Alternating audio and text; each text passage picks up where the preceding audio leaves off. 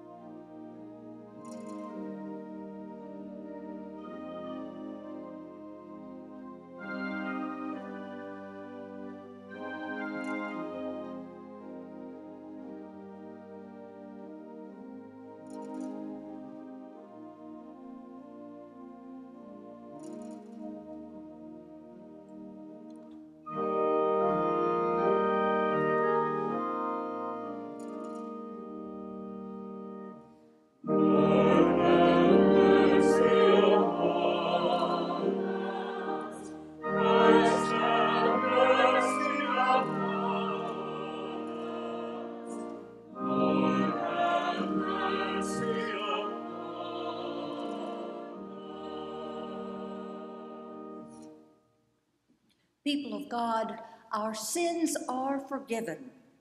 We are reconciled to God.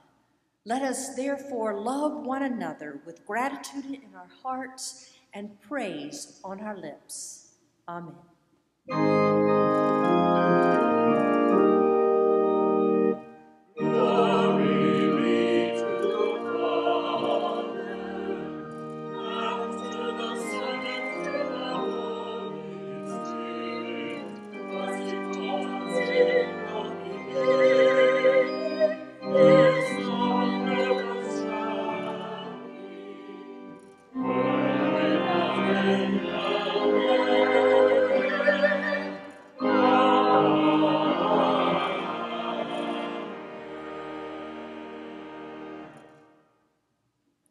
Let us pray. Eternal God, let the wisdom of your word rain down on us like manna and feed us, that we may be strengthened to do the work to which we are called. For the glory and honor of your name, in Christ's name we pray. Amen. Our Old Testament reading for today is from the book of Exodus, chapter 16, verses 2 through 15. The whole congregation of the Israelites complained against Moses and Aaron in the wilderness. The Israelites said to them, "If only we had died by the hand of the Lord in the land of Egypt, when we sat by the flesh pots and ate our fill of bread. For you have brought us out into this wilderness to kill this whole assembly with hunger." Then the Lord said to Moses, "I am going to rain bread from heaven for you, and each day the people shall go out and gather enough for that day. In that way I will test them, whether they will follow my instruction or not. On the sixth day, when they prepare what they bring in, it will be twice as much as they gather on the other days." So Moses and Aaron said to all the Israelites, "In the evening you shall know that it was the Lord who brought you out of the land of Egypt. And in the morning you shall see the glory of the Lord, because he has heard your complaining against the Lord. For what are we that you complain against us?" And Moses said, "When the Lord gives you meat to eat in the evening and your fill of bread in the morning, because the Lord has heard the complaining that you utter against him, what are we? Your complaining is not against us, but against the Lord." Then Moses said to Aaron, "Say to the whole congregation of the Israelites, 'Draw near to the Lord, for he has heard your complaining.'" And as Aaron spoke to the whole congregation of the Israelites, They looked toward the wilderness, and the glory of the Lord appeared in the cloud. The Lord spoke to Moses and said, I have heard the complaining of the Israelites. Say to them, at twilight you shall eat meat, and in the morning you shall have your fill of bread. Then you shall know that I am the Lord your God. In the evening quails came up and covered the camp, and in the morning there was a layer of dew around the camp. When the layer of dew lifted, there on the surface of the wilderness was a fine, flaky substance, as fine as frost on the ground. When the Israelites saw it, they said to one another, What is it? For they did not know what it was. Moses said to them, It is the bread that the Lord has given you to eat. The word of the Lord. Thanks be to God.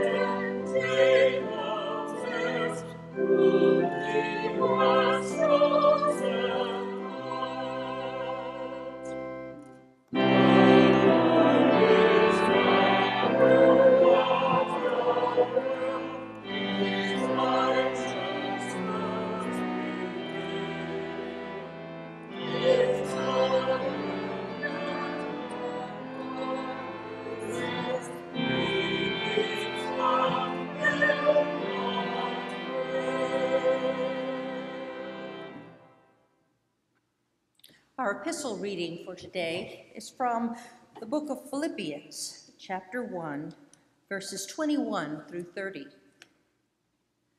For to me, living is Christ, and dying is gain. If I am to live in the flesh, that means fruitful labor for me, and I do not know which I prefer. I am hard-pressed between the two. My desire is to depart and be with Christ, for that is far better. But to remain in the flesh is more necessary for you. Since I am convinced of this, I know that I will remain and continue with all of you for your progress and joy in faith, so that I may share abundantly in your boasting in Christ Jesus when I come to you again. Only live your life in a manner worthy of the gospel of Christ, so that whether I come and see you or am absent and hear about you, I will know that you are standing firm in one spirit, striving side by side with one mind for the faith of the gospel, and are in no way intimidated by your opponents.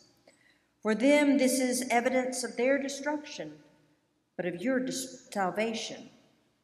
And this is God's doing. For he has graciously granted you the privilege not only of believing in Christ, but of suffering for him as well, since you are having the same struggle that you saw I had, and now hear that I still have.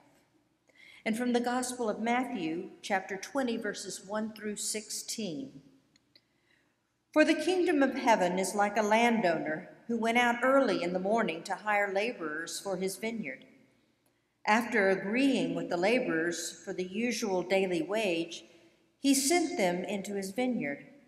When he went out about 9 o'clock, he saw others standing idle in the marketplace, and he said to them, "You also go into the vineyard, and I will pay you whatever is right." So they went. When he went out again about noon, and at about 3 o'clock, he did the same. And about 5 o'clock he went out and found others standing around. And he said to them, "Why are you standing here idle all day?" They said to him, "Because no one has hired us." He said to them, "You also go into the vineyard." When the evening came, the owner of the vineyard said to his manager, "Call the laborers and give them their pay, beginning with the last and then going to the first." When those hired at about 5 o'clock came, each of them received the usual daily wage. Now when the first came, they thought they would receive more, but each of them also received the usual daily wage. And when they received it, they grumbled against the landowner, saying, "These last worked only 1 hour, and you have made them equal to us who have borne the burden of the day and the scorching heat." But he replied to one of them, "Friend, I am doing you no wrong. Did you not agree with me for the usual daily wage? Take what belongs to you and go. I choose to give to this last the same as I give to you. Am I not allowed to do what I choose with what belongs to me? Or are you jealous, envious, because I am generous? So the last will be first, and the first will be last." The word of the Lord. Thanks Thanks be to God. How much is enough? Our scripture readings from Exodus and Matthew explore that profound and challenging question. God had performed great miracles to allow the Israelites to be freed from slavery and to flee from the pursuing Egyptian army. Yet no sooner than they were in safe territory than they began to complain. First, they didn't like the taste of the drinking water. God directed Moses to pick up a piece of wood and throw it into the water, and the water became sweet.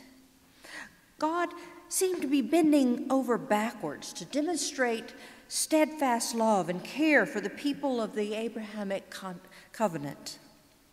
Yet only 45 days into their journey through the wilderness, the Hebrews are ready to take Job's wife's advice to curse God and die.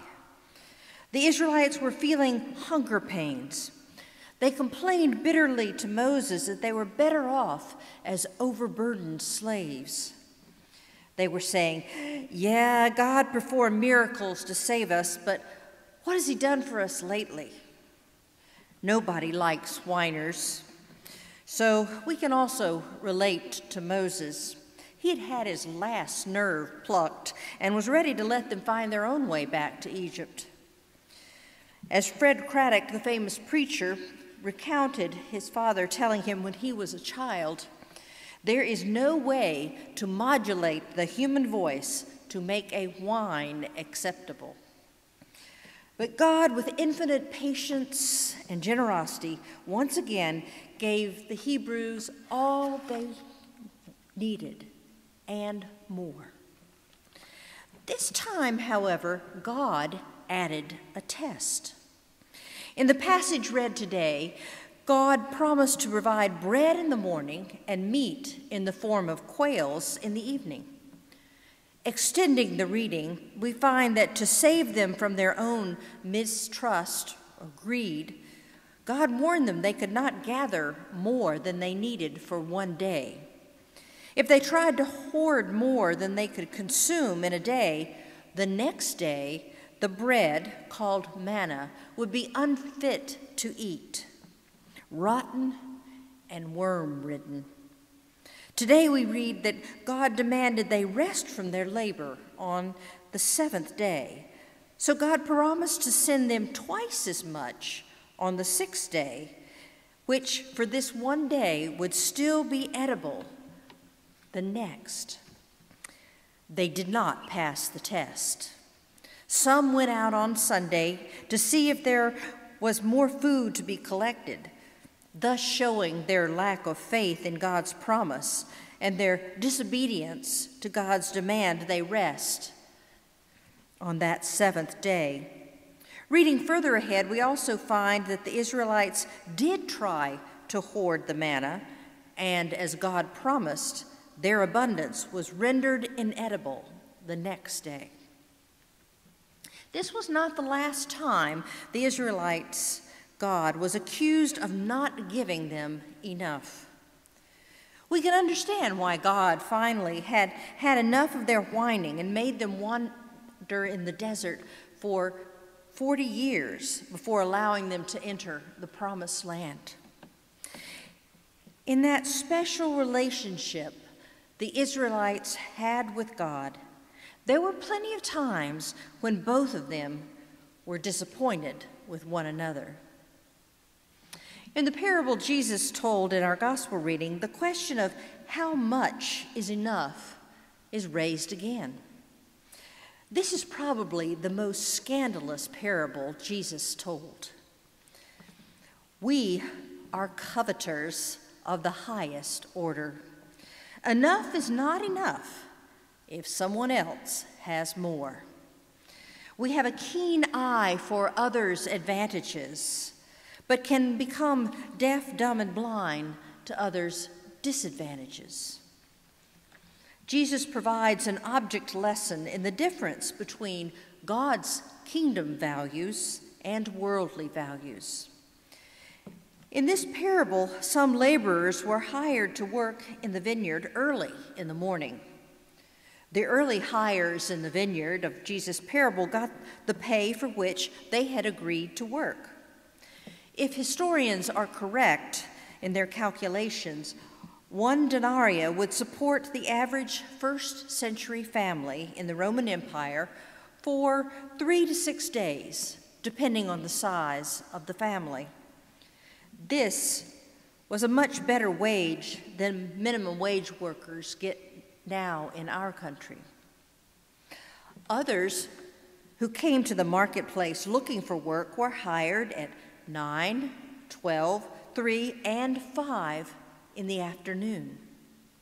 All received the same wages. Shocking. Like most of Jesus' parables, he deliberately doesn't give us any details about the workers hired. But based on many other passages in the Gospels, it is likely that he expected his listeners to consider more about the workers that were hired later than just the number of hours they worked. What might have been some of the reasons the others came later? We don't tend to go that deep into the parable. Immersed in American society and culture, it's so easy just to jump to the conclusion that the workers that came later were lazier than the first group. But Jesus didn't say that. He did say that the Johnny-come-lately workers explained that they weren't working when the vineyard owner encountered them at 5 in the afternoon because no one had hired them. Perhaps they had further to travel to get there. Perhaps their age or physical condition caused them to take longer to make the journey to the marketplace. Perhaps the early workers lived closer. Perhaps the later arriving workers had family obligations to attend to first. Perhaps there were factors such as age, gender, ethnicity, or physical appearance that made them less attractive to employers. Day laborers were common in Jesus' time. These workers were often in a more precarious situation than slaves. A slave would have been a long-term investment for the owner to get the best return. Day laborers were expendable and easily replaced.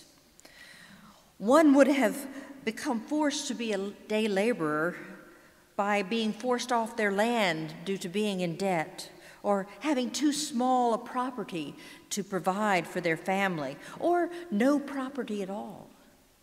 The day laborer was an easy target for exploitation by the hirers. Those at the bottom rung of the economic ladder were the day laborers, some slaves, the unemployable who survived by begging, women without family support, and others who were at the mercy of socioeconomic and political forces beyond their control. At the end of the day, the workers that had gotten to the marketplace first worked more hours for the same pay as the workers who would hired later, even the ones that didn't arrive until 5 p.m. Suddenly, the hours and the wages that were acceptable to the first hired were no longer good enough. Enough was no longer enough because it seemed less than what other laborers received. All the laborers received the same amount of money. But who was the least content? Who suffered? The ones who harbored resentment. I expect we have all experienced this kind of resentment before. It's a form of envy. Sometimes it's accompanied by a sense of self-righteousness, like the full-day laborers had. We are taught to admire those who put in the long hours, who have never expected to gain something for nothing, and who live by the ethic of self-reliance. Yet oddly, we also admire the fabulously wealthy who have had every possible advantage to acquire their wealth. Their tax breaks and corporate bonuses, which give them millions of unearned dollars, do not bother us nearly as much as we fear a poor person might get a few extra dollars in a welfare check. Until COVID-19 pandemic, low-paid workers were not given much thought. If someone had to work 2 or even 3 jobs for themselves and their families to survive, well, it must be their fault. Then many of these low-paid workers became essential workers, and we were grateful that it was them, not us, being put on the front lines of the virus. But there were no pay raises. God's grace, however, doesn't work on the merit pay system. God is in the business of giving us enough of what we need, not more of what we want. The heart of the Abrahamic covenant with the Jews, and extended to us, is that we are blessed to be a blessing to others. God knows what we really need: loving relationships, peace of mind that comes from trusting in God's faithfulness, freedom from want. Peace and contentment give us freedom from desires for more than is enough. The Bible is clear that basing our self-worth on what we have leads to worshiping the false idols of materialism, or, as the Apostle Paul warned, the sins of the flesh lead to destruction, but the fruits of the Spirit lead to salvation. What is even more deadly is claiming our relative superiority by ensuring others have less than enough, as in the case of the earlier hired laborers who begrudged the later hires what was necessary for them to support themselves and their families. Pitting the poor against one another was an exploitive practice of wealthy landowners in the early years of our country, and is a ploy of politicians today. For people trapped in the cycle of poverty, demanding those who have less than their daily bread can seem like a victory, but it is a hollow victory. The spoils of this level of economic conflict go to those with the most power and wealth. What perceived entitlement, object of envy, or self-righteous resentment do you need to release yourself from to find peace and contentment in life? What gnawing anxiety over something you are afraid not to have is restricting your joy in life? Wrestling with the question of how much is enough for us is challenging. God tested the Israelites in the wilderness, but at the same time, he gave them what they needed so they would not be dependent on Pharaoh, the archetype of a worldly oppressor. Jesus tested his disciples' understanding by challenging them, as he did with the parable of the day laborers. The kingdom of God turns worldly values upside down. God's grace is an unknown factor we cannot predict or control. We can only accept it as a gift. As Paul declared, we are saved by grace through faith. God's grace is freely given, not based on what we deserve, and for that, I am truly grateful. Jesus promised reconciliation with God and to be our judge and advocate before the throne of God. I'll take that over a jury of my peers any day. Thanks be to God, for whom all blessings flow.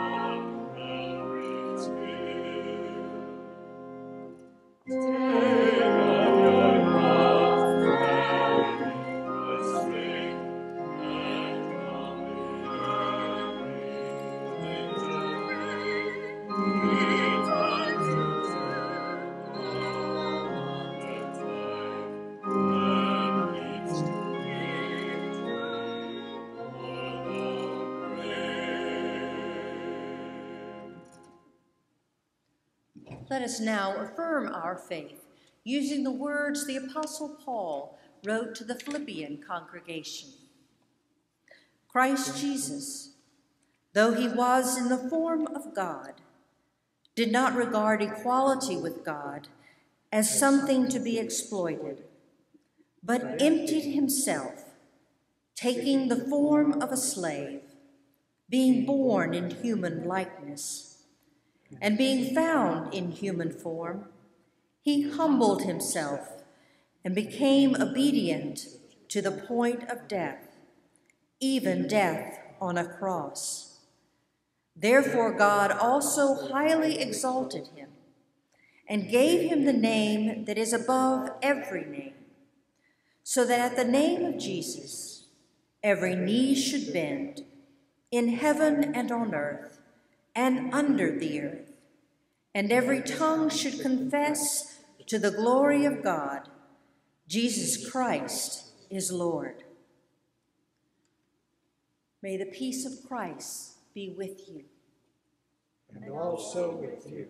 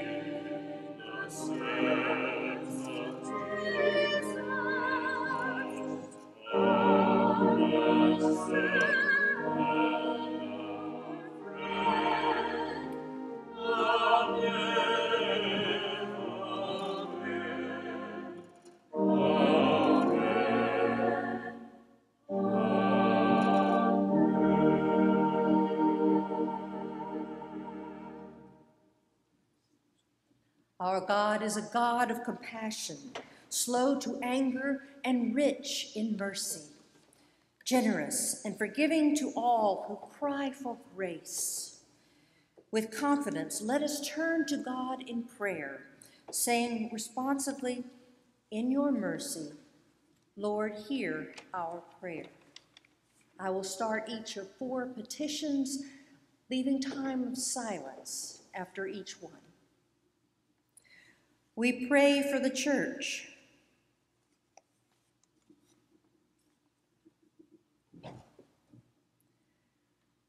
We pray that we may be effective agents of social transformation and reliable messengers of hope. This week we pray for these sister churches in Great Rivers Presbytery, the First Presbyterian Church and Hope Presbyterian Church, both in Springfield. In your mercy, Lord, hear our prayer. We pray for the world.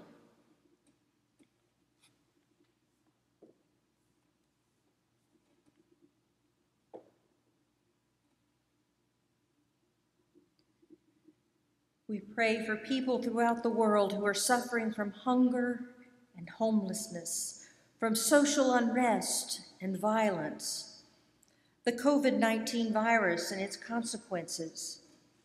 We pray for Americans on the West Coast, where there has been loss of life, mass destruction of homes and property, and toxic air. Give them courage and comfort. In your mercy, Lord, hear our prayer. We pray for all in need of healing in body, mind, or spirit. We pray for those known only to you, and for these we mention now in the silence of our hearts.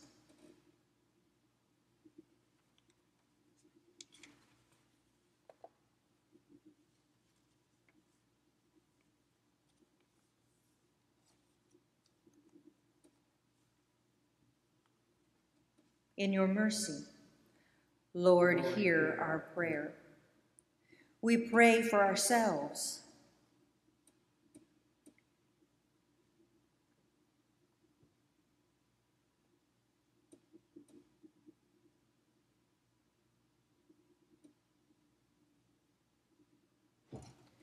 May we have the grace to rejoice with those who rejoice, to weep with those who weep, to grieve for others' losses, to be quick to forgive and slow to take offense. In your mercy, Lord, hear our prayer. Let us now pray the prayer that Jesus taught his disciples to pray. Our Father, who art in heaven, hallowed be thy name. Thy kingdom come, thy will be done, on earth as it is in heaven.